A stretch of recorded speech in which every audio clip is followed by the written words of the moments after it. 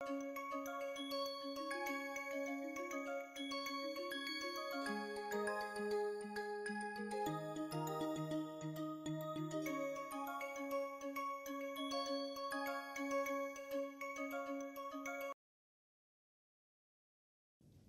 everyone, I once again welcome you all to MSB lecture series on interpretive spectroscopy. Today let's look into briefly about Mössbauer spectroscopy. So let me begin with some background to Mössbauer spectroscopy.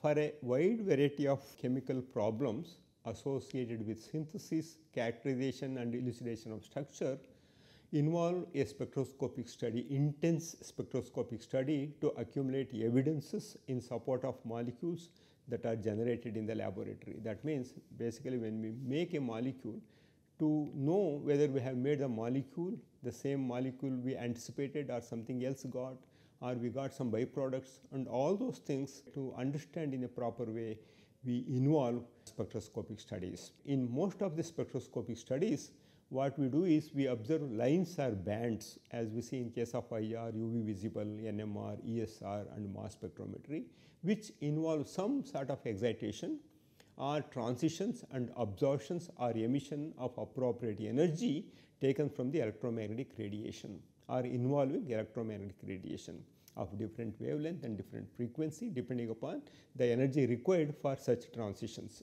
For this purpose, a quantum source with a broad or nearly flat response over a range of energies, a globular or incandescent light earlier was used, or by scanning a wide range of energies through a continuously variable window varying magnetic or electric fields in case of NMR, ESR or mass spectrometry. So only in fluorescence resonance spectroscopy I am referring to, a narrow band of energies emitted by a quantum source exactly matches the transition energy in an absorbed material. So because of the considerable success resonance spectroscopy achieved in optics and atomic physics, a number of attempts were made by scientists soon after the discovery of gamma radiation to extend its utility in fluorescence spectroscopy to nuclear transitions. Most of these early experiments either were inconclusive or led to resonance absorptions which were so small and questionable. So the reason for these failures was mainly the line width of the transition as compared to the recoil energy suffered by the source and the observer as a result of the transition.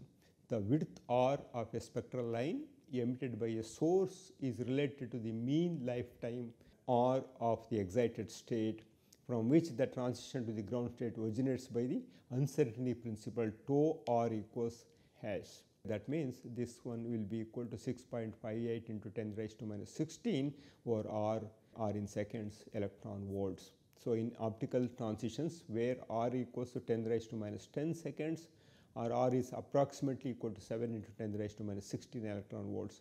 In the case of fluorescence excitation, R may be several seconds, in which case tau is less than 10 raised to minus 16 electron volts. So when a nucleus undergoes a transition from state E to the excited state to the E ground state by the emission of a photon, the conservation of momentum requires that the momentum of the atom Pm, it's Pm remember, recoiling in one direction is just equal and opposite to the momentum of the photon P gamma emitted in the opposite direction.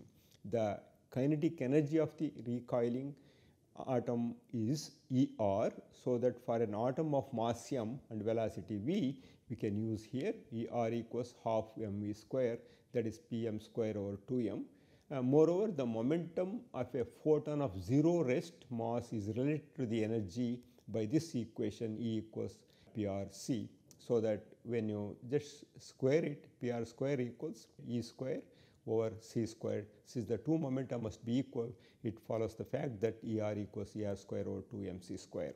So this is the background for Mössbauer spectroscopy. So that means, now what is Mössbauer spectroscopy is? Well, of course, they made an attempt to see nuclear spin transitions using gamma radiation. So Mössbauer spectroscopy is a versatile technique used to study nuclear structure with absorption and re-emission of gamma rays a part of the electromagnetic spectrum. It comes at the end. The technique uses a combination of Mössbauer effect and Doppler effect or Doppler shift to probe the hyperfine transition between the excited and ground states of the nucleus.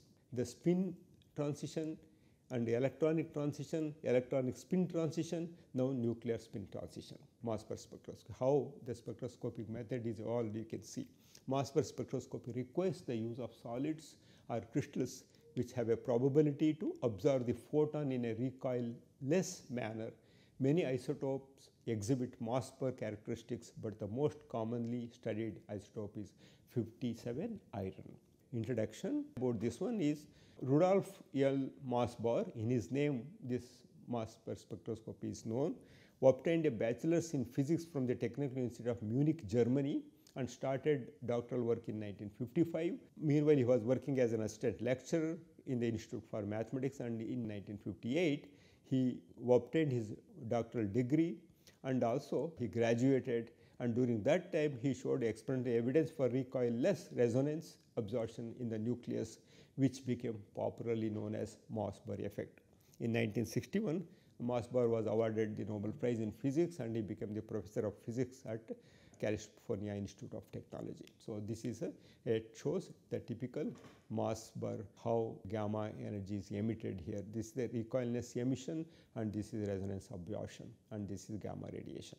It is the ground state, and this is the excited state of nucleus.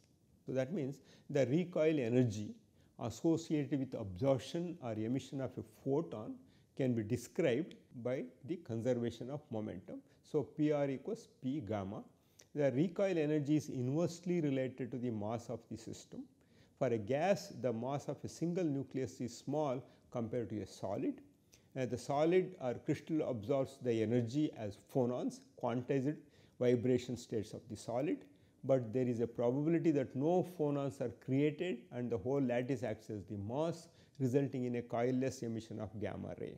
The new radiation is at proper energy to excite the next ground state nucleus. The probability of recoilless events increases with decreasing transition energy. So of course, these equations already I showed you in my previous slide. So now, what is a Doppler effect? So Doppler shift describes the change in frequency due to a moving source and a moving observer. For example, it is given by F equals V plus VR over V plus Vs into Fo. And what is F is the frequency measured at the observer, and V is the velocity of the wave in this case, and C is the speed of light, and VR is the velocity of the observer, and Vs is the velocity of the source, which is positive when heading away from the observer, and Fo is the initial frequency. And then this can also be correlated in this fashion. In case where the source is moving towards the stationary observer, the perceived frequency is higher. For the opposite situation where the source travels away from the observer, the frequency recorded at the observer will be lower compared to the initial wave. The energy of a photon is related to the product of Planck's constant and the frequency of the electromagnetic radiation. So thus, for increasing frequencies, the corresponding energy also increases, and the same is true in the reverse case where frequency decreases, therefore energy decreases. So this is ER equals hc by lambda equals h nu. So this is the equation, of course, generally we use all energy calculations between ground state and the excited state. The energy difference between the hyperfine states are minimal, and the energy variation is achieved by moving the source towards and away from the sample, in an oscillating manner at a velocity of a few millimeters per second. The transmittance is then plotted against the velocity of the source, and a peak is seen at the energy corresponding to the resonance energy here. Then in case of the most common isotopes studied using Mössbauer spectroscopy is 57 Fe, but many other isotopes also have displayed Mössbauer spectrum. Two criteria should be satisfied. They are the excited state is of very low energy, resulting in a small change in energy between ground and excited state. This is because gamma rays at higher energy are not absorbed in a recoil-free manner, meaning resonance only occurs for gamma rays of low energy. The resolution of mass spectroscopy depends upon the lifetime of the excited state. The longer the excited state lasts, the better the image. So then both the conditions are met by 57Fe. That's the reason it's very popular and well studied, and that is used extensively in Mössbauer spectroscopy. So then, is it possible to do similar studies with other elements in the periodic table? Yes, there are quite a bit of elements we can study using Mössbauer techniques. See, whatever that is marked in red color here, they all one can use Mössbauer spectroscopy to see nuclear transitions to understand about nuclear structure in these red colored elements in this periodic table. Let's discuss about hyperfine interactions in Mössbauer spectroscopy. So Mössbauer spectroscopy as a probe that gives insight into the structural elements of the nucleus, as I mentioned, such as isomer shift, quadrupole interactions, and magnetic splitting. Mössbauer spectra are capable of revealing all these effects. What is isomer shift? An isomer shift occurs when non-identical atoms play the role of source and absorber. Thus, the radius of the source is different that of the absorber, and the same holds that the electron density of each species is very different. The Coulombic interactions affect the ground and excited state differently, leading to an energy difference that is not the same for two species. This is well illustrated in this equation shown here. What is delta? Is the change in energy necessary to excite the absorber, which is seen as a shift from the Doppler speed 0 to V1. The isomer shift depends directly on the s electrons. They are very close to the nucleus and then can be influenced by shielding of p, d and fr electrons. From the measured delta shift, there is information about the valence state of the absorbing atom.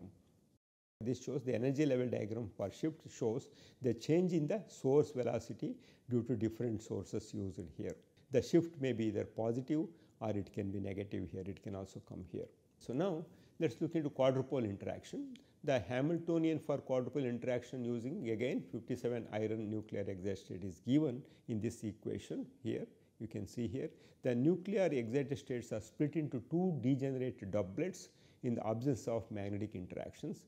For the asymmetry parameter, doublets are labeled with magnetic quantum numbers, with the doublet having higher energy. The energy difference between the doublets is given by this equation here. Delta EQ equals EQV over 2 into square root of 1 plus eta square by 3. So the energy diagram corresponding spectrum is also shown here. This is the energy diagram. This is first you can see here isomer shift is there and then quadrupole splitting is there. You can see two lines are there and one is here, one is here, and one is positive, one is negative here.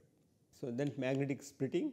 Magnetic splitting seen in Mössbauer spectroscopy is due to the nuclear spin moment undergoing dipolar interactions with the magnetic field again. So this is G, N and then beta N, B effective, Mi. So here Gn is a nuclear G factor, this is nuclear magneton, beta N.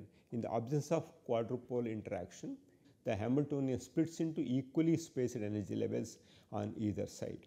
Either side you can see, for example, here if you see a typical in the ground state to excited state, I equals 3 by 2. Again 57 iron we have taken, I equals 3 by 2 there, and then this is isomer shift, and then you can see here this is split into minus half and plus half nucleus here, and then here this 3 by 2 is split into 3 by 2 half minus 3 by 2.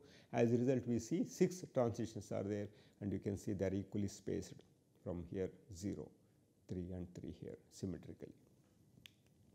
So the allowed gamma stimulated transitions of nuclear excitation follows the magnetic dipolar transselection rule.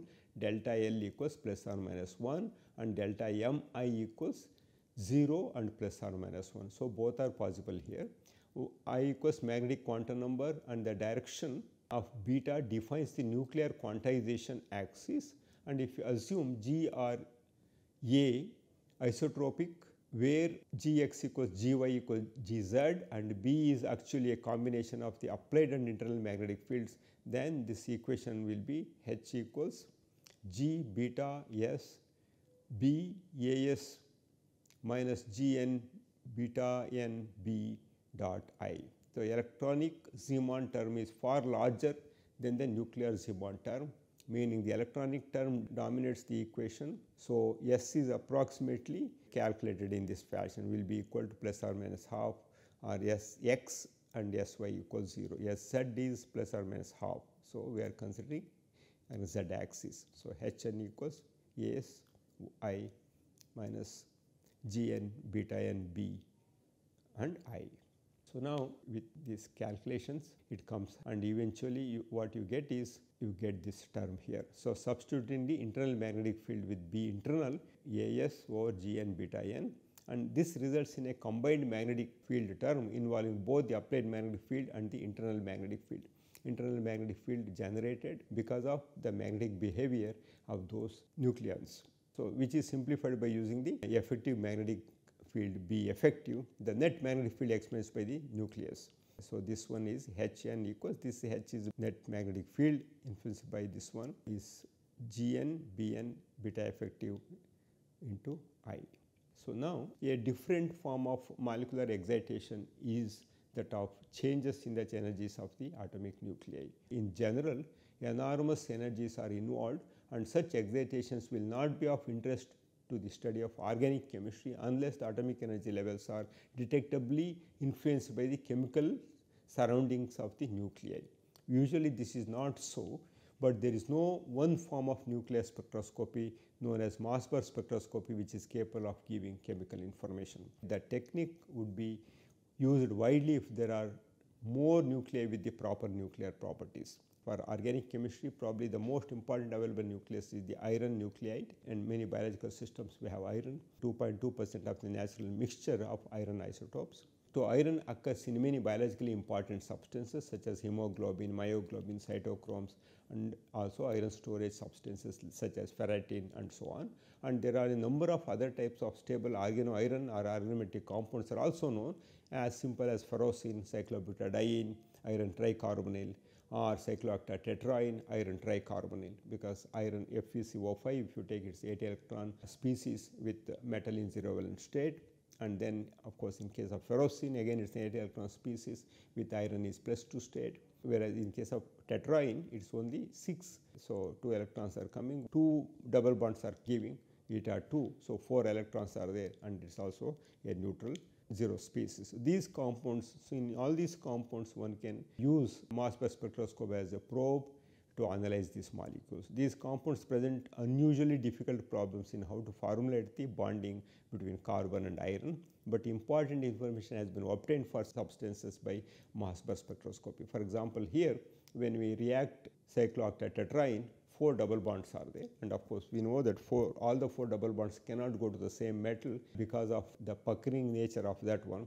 So only at most at a time eta 6 it can is eta 6, or it can be eta 6 and eta 2 for the other one, but nevertheless it cannot show. So this information of course one can also get by simply looking to other ligands here, but nevertheless to get more insight into the internal structure, Mössbauer spectroscopy is quite helpful in iron compounds. So the essence of Mössbauer technique is applied to Fe57 follows a radioactive sieve nucleus is converted into, for example, the essence of Mössbauer technique as applied to Fe57 follows a radioactive cobalt 57 nucleus captures an electron and is converted to an excited Fe57 nucleus, which then emits a gamma ray and becomes an ordinary Fe57 nucleus. So this is how you can tell how Fe57 is formed from radioactive cobalt 57. If the excited Fe57 nucleus is in Riddig material so that there is no recoil motion associated with the emission of the gamma ray, then this ray is extraordinarily monochromatic, has a very small delta nu, even though of great energy, 14.4 kilo electron volt, that means 3.3 into 10 raised to 5 kilocalories per mole. When such a gamma ray passes through a sample containing 57 atoms, Fe57 also held rightly, the gamma can be absorbed to produce another excited Fe57 nucleus. So the chemical environment of the iron atom can change the wavelength at which the absorption occurs. That means the problem is how to vary the wavelength of the gamma rays to match the nuclear absorption frequency. The way this is done is almost unbelievably simple. Move the sample back and forth a few millimeters per second in the path of the gamma rays and measure the velocities at which absorption takes place. So this is a simple method, the strategy that's used. So the velocity of light is 3 into 10 raised to 11 millimeters per second. Of course, according to conveniently we use different units here, we are using millimeters. Therefore, a Doppler effect of 1 millimeter per second corresponds to a difference of only 1 power in 3 into 10 raised to 11. So, however, the selectivity of the recoil-less gamma ray emission from excited Fe57 nuclei is on the order of 1 part in 5 into 10 raised to plus 13, equivalent to about 7 centimeter variation in the distance from the earth to the sun. So, just for comparison it is given. The Mössbauer spectrum that has helped to corroborate the structures of cyclooctatetraene, iron tricarbonyl, which is shown here. The separation of the two absorptions, one is here, one is here, one is positive, one is negative side, corresponds to a sample Doppler velocity of 1.23 millimeters per second. So, this Doppler effect means that there is the very small energy difference of 1.4 into 10 raised to minus 6 kilocalories per mole in the two transitions shown here. So, this is a typical Mössbauer spectra of cyclooctatetraene tricarbonyl complex. And then, for example, among the following, those can act as Mössbauer nuclei. Just if you remember the periodic table that I showed, among them, of course, no doubt you know that 57 iron shows and extensively studied. So, what are the other elements that one can use for this purpose is you can see here 199 iodine and 57 iron and 121 antimony. Also, one can use Mössbauer spectroscopy as a tool to understand their nuclear structures. Okay, so let me stop here.